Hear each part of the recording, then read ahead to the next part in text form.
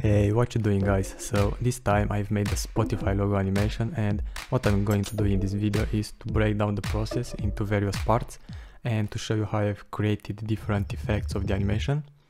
So in this video we are going to make the first part of the animation, which is this sound wave effect, alright? So no more talking, let's jump to After Effects.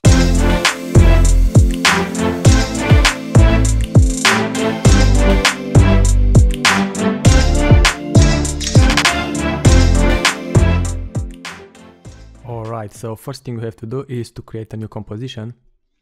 Let's name this sound wave and let's make it 2000 by 2000, 24 frames per second, and let's press OK. Now let's create a new background, new solid. Let's rename this BG and make comp size. Let's choose a nice color. Let's say this shade of blue. OK. And now we have a background. Let's lock this just so we don't move it. And now let's create a new adjustment layer, and here we're gonna create the sound wave. So for that, let's search here for this audio waveform effect. But before this, let's go in the project files and let's drag this sound over here. And what we have to do now is to take this audio layer and just set it to our song. Make sure you disable this adjustment box, and now we have to change a little bit these settings, but it's gonna be different from song to song. So if you choose another song, your settings should be a little bit different, but you should always have digital here. And for the display samples, I'm going to have 43. For the maximum height, I'm going to have 230, and for the duration 160. Also make sure the thickness is, I don't know, about 20, and the softness just 1 or even 0. Alright, so let's see how it looks now. Actually we have to cut the song, so just press LL to reveal the sound wave, and I'm going to take this and just drag it to the left until I see something that I want, like this part where it's blank. So I'm going to drag this to the left a little bit. Let's say something like this. Let's see how it looks now. Yeah, okay. It looks pretty good in my opinion. Now if you look at the original project, you can see that after the beat on the song starts, we want the sound wave to mold after a circle. So that's what we're gonna do in this project. So for that, let's create a shape circle just so we have a reference. Take the ellipse, hold shift just to make it a perfect circle. Put the anchor point in the middle, align it to the center, and now let's scale it a little bit, something like this. Make sure you don't have any fill to this, but we should have a stroke. Alright, maybe let's increase the size a little bit more, something like this. And let's not forget to rename this adjustment layer to sound wave, just so we can have a nice and clean project. And this will be circle reference. Alright, now let's go into this path, and we don't have one yet, so let's take this pen tool and let's enable the proportional grid. Let's create a point here and another one here. Make sure you hold shift just so it will be perfectly horizontal, and now double click on it, hold Ctrl and Shift and scale it a little bit until it's the same size as this circle. And now let's choose the path to mask on. Now we have a mask, which is this mask one. So what we should do now is here, when the beat on the song starts to come in, we should change the path so it will be molded after this circle. So for that, let's put a keyframe on the path, and then let's go about 35 frames or so. and let's put another keyframe. Now what we should do is to go into the circle reference, go into the ellipse path, right click and convert this to Bezier path. And now we want to make this path unclosed.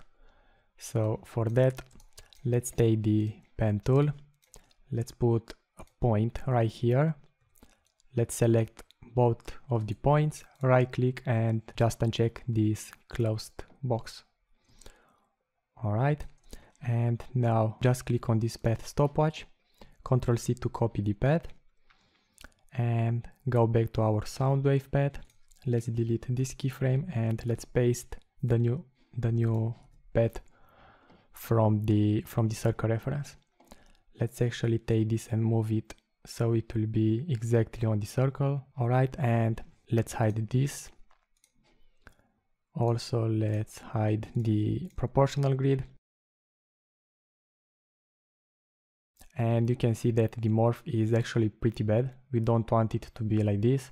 So what we should do now is to manually position all the points of the mask so it will be perfectly molded onto this circle. So first of all, let's enable again the circle reference, and after a couple of keyframes, make sure you have the proportional grid again. So here we want this to be, let's say here. Actually, let's change this color of the mask because it's pretty ugly. Okay, this one here, and this one here.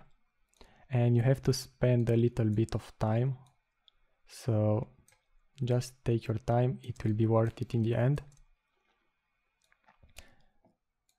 And make sure you change the color of the stroke because I don't like this black.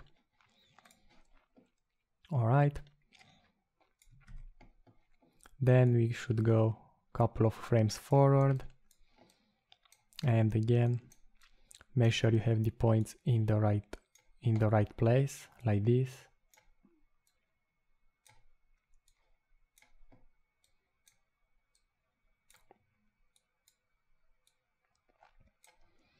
So I'm going to speed up this part a little bit because it's very time consuming, and I'll catch up with you in a second.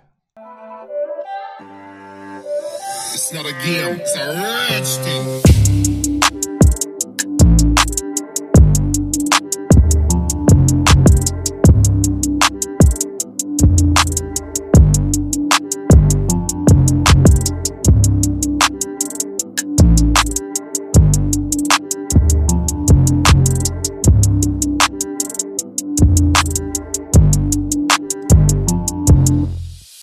So I'm pretty much done with it, but you can go frame by frame and see where the path is the most unaligned. So let's see here, and you can actually take multiple points and just drag them. It doesn't have to be perfectly on the circle. Maybe here. You know, something like this. Maybe here.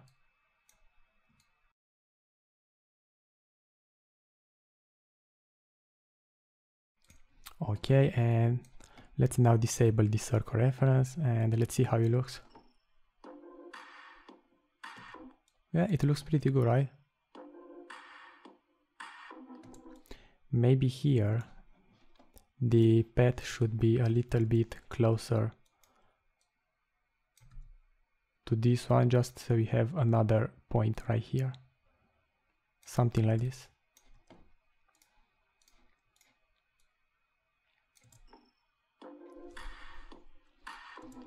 Okay, and now what you can do is to change a little bit its color. So for that, I'm going to search for fill effect. Double click on this, and let's put a keyframe on the color. Let's press U to reveal the property. Then go 2 frames forward and put another keyframe. So for the first keyframe, let's say we want it to be like this blue, and for the second keyframe, this red, it's kind of cool. And now we want the color to switch back and forth between these two colors. So for that, just hold Alt and click on the stopwatch. And let's write here loop out, and let's choose ping pong. Okay, let's see how it looks now.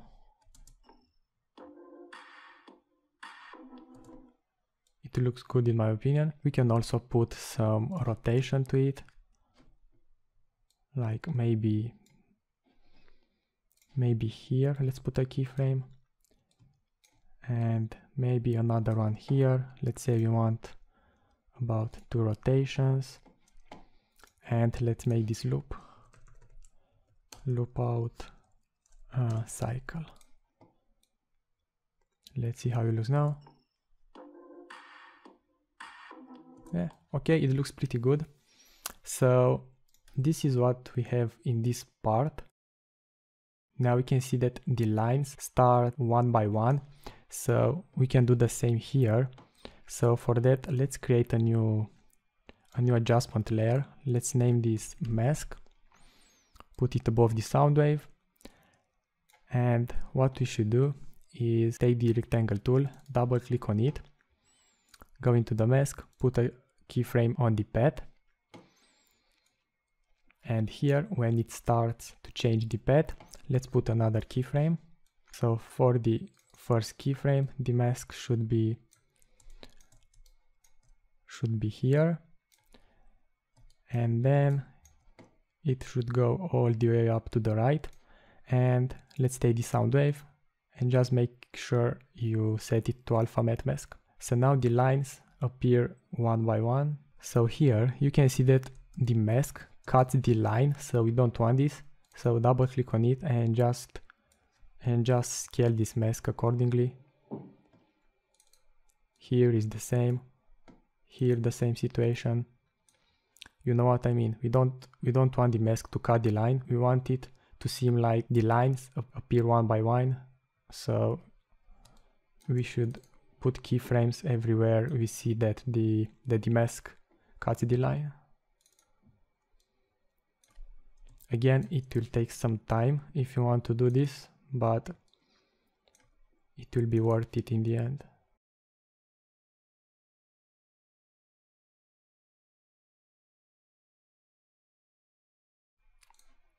Okay, I'm done with this. Let's see how it looks now.